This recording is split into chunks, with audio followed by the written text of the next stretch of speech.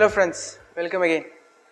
Ekam IAS is bringing you the daily current affairs for prelims and today on the second day of April 2018 we have lots of facts and facts. So have a look on this PADDC and tourism circuits and destinations. It is a comprehensive tourism thing. We need to learn about Prasad and Hriday and about Swadesh Darshan scheme. Okay, then MICE and IPCB again under Ministry of it's a tourism initiative. Totten Glacier in Antarctica. Interstitium, a new organ was found. And Ituri conflict. There will be a question about Ituri conflict, nothing much. I'll just give a brief description of that. Okay, so let's have a deeper plunge. Fine.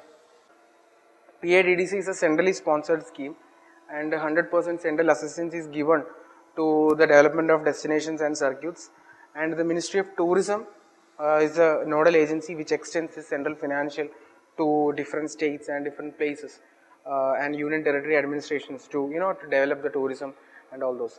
So there are like 5 crore for the development of destinations per destination and 8 crore for circuits. So that is the difference between all this.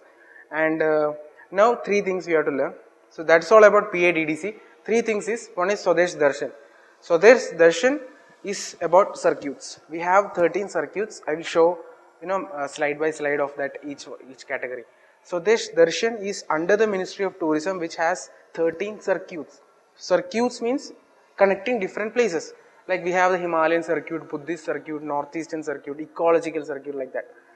Second one is Prasad. Now, Prasad is a abbreviation for pilgrimage, rejuvenation and spiritual augmentation drive. Again, Prasad is also under the Ministry of Tourism, but it has destinations, not circuits. It has 13 cities or 13 pilgrimage sites. Alright. Next one is Hriday. Hriday is Heritage City Development and Augmentation Yojana. Now that is something under Ministry of Urban Development, not under tourism. So that is the thing you have to remember. And there are 12 cities under Hriday scheme. So these are the 3 things. I will show slide by slide, and you can pause the video and have a look at the cities which are coming under that to avoid the confusion. So first one is about Swadesh Darshan. Now, Swadesh Darshan has 13 circuits.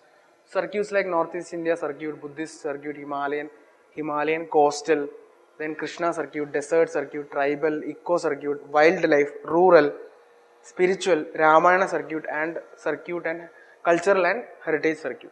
So that is the 13 things. In the map, all the dots are given which are destinations, and the color wise you can know which are the circuits coming under this. The next slide is about Hriday cities. Now Hriday, as I told, it is under the Ministry of Urban Development, that it is a development of heritage cities. Like if you go to Mysore, you can see it's a one of the biggest heritage cities. So it is given, the label itself is given, it is a heritage city. So that kind of a development which comes under this Urban Development Ministry is this Hriday scheme. So Amravati, Gaya, Dwarka, Badami, Puri, Amritsar, Ajmer, Kanchipuram, Velangani, Warangal, Varanasi and Mathura are the 12 cities that are coming under Hriday. Now, interesting thing is about Prasad. See, Prasad is having 13 sites actually, 13 pilgrimage sites, and almost every cities in the Hriday are coming under this Prasad. Except Warangal and Badami, every city is under Hriday is coming under Prasad. So that is the main thing. Here we can see like Kamakya in Assam and Kedarnath. Except that, if you replace that with the Hriday scheme, you can relate with that. So pause the video and have the quick look at these cities. You can note it down. You can have a good look and attach a map with that, so that you can have a pictorial memory of that. Okay. So these are the 3 things about Prasad, Hriday and this Swadesh Darshan. The next news is also about something related to tourism, something related to Ministry of Tourism. It is about 2 organizations, MICE and IPCB. Now, ICPB. Now, MICE is the abbreviation for meetings, incentives, conventions and exhibitions. So this is a government thing which is like a gathering of all the all the stakeholders for the development of tourism. You have the travel agencies, you have the tourism institutions are there, you have the research organizations, you have many things, many stakeholders related to tourism development. So all these people, when they gather, when they have conventions, when they have exhibitions and fairs and travel fairs and many such things, so that comes under this MICE. MICE is the organization that takes initiatives on that kind of thing. So meetings, incentives, conventions and exhibitions. Now ICPB is India Convention Promotion Bureau. Now that is an NGO actually, not a government organization or government institution. That is an NGO under the patronage of Ministry of Tourism. So that is the thing. There is a difference between that. Rest, the function is all over the same. ICPB also does all these meetings and all the stakeholders. They do it in a commercial way actually. This MICE is something policy think tank, and they will give this directions to the ICPB, and who will implement that, or that commercial part of that will be done by ICPB. So what they does, they will contact all the members who are there in the foreign, overseas Indian tourist travel agents are there, tourist departments are there. They will contact with that, and they will promote all the Indian tourism and worldwide to give a picture of India abroad. So that is the main thing ICPB does. So have a thorough statement wise knowledge about both these. Okay, I am moving on to the next one. Next one is about glacier melting. Actually, we have already learned about Antarctica. In one of the previous videos, I have shown the map of Antarctica and certain places, where the center, where the South Pole comes, and what are the islands gathering, what are the bay and seas gathering that, surrounding that. So, refer that map or have a look at a new map or whatever. But this Totten Glacier is again in the eastern part of Antarctica. It is one of the largest and biggest glacier in Antarctica, and it contributes much fresh water to the ocean. So by that itself we can know if melting, if a glacier contributes a very much large amount of water to the sea, that means its melting also causes very high sea level rise. So that is the thing. So this came in the news because its melting has been intensified. More melting is happening, and it is resulting in a major intensified rise of sea level. So that is the thing. So again, all this IPCC and national Paris Climate Agreement, UNFCCC, we know all those things, and we know the consequences of global warming, which results in a sea level rise. So by 2100, that is at the end of the century, IPCC predict that the rise in sea level will be like 22 to 98 centimeters. So it's like 98 centimeters, just imagine, almost a meter. Okay, so that is the thing here. So we have to reduce that. Now, two main reasons for this global the sea level rise is, one is the expansion due to the temperature. Now temperature increases, and 90% of the atmospheric temperature change or heat is absorbed by the oceans. Emissions causes increase in atmospheric temperature. That atmospheric temperature is absorbed by 90% of that is absorbed by the ocean. Now ocean has water, it will get easily expanded. So when expansion happens, the volume increases. So that is the one reason. Second reason is again the melting of ice. Melting of ice will contribute more water to the ocean. So both the two reasons are just because of these emissions and the heat, atmospheric heat increase. So these two are the main topics of UNFCCC who are trying to make different contributions and change it. So that is the thing about this. Have a look at the map of Antarctica again, revise it, okay, to have a good knowledge. Next news is about a new organ that has been founded by scientists. Its name is interstitium. By the name itself we can know interstitium.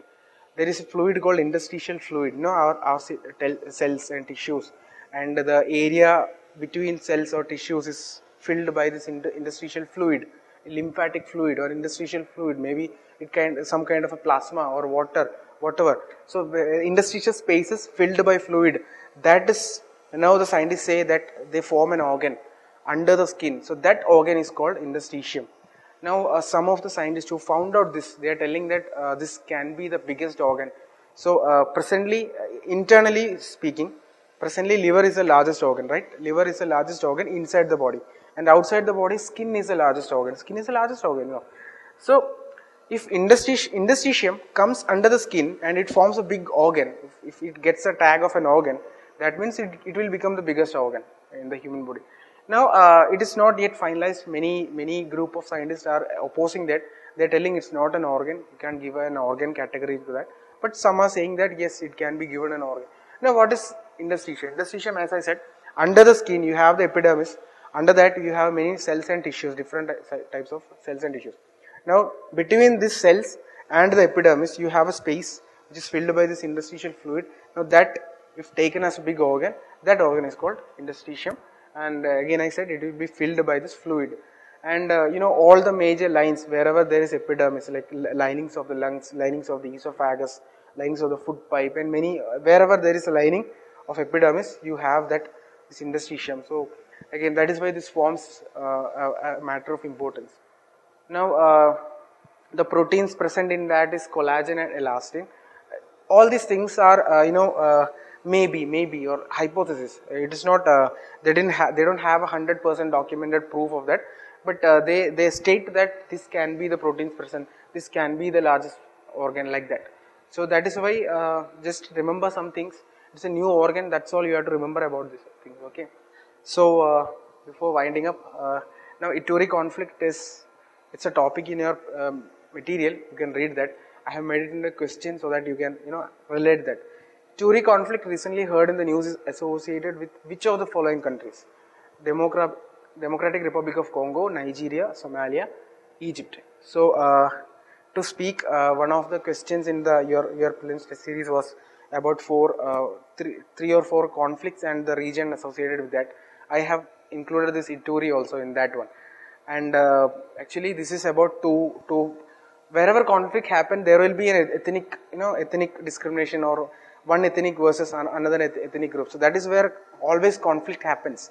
So this is also a particular type of conflict where there is a farmer group and there is a herder group. Now herders will have cattle, sheep and goats and such things.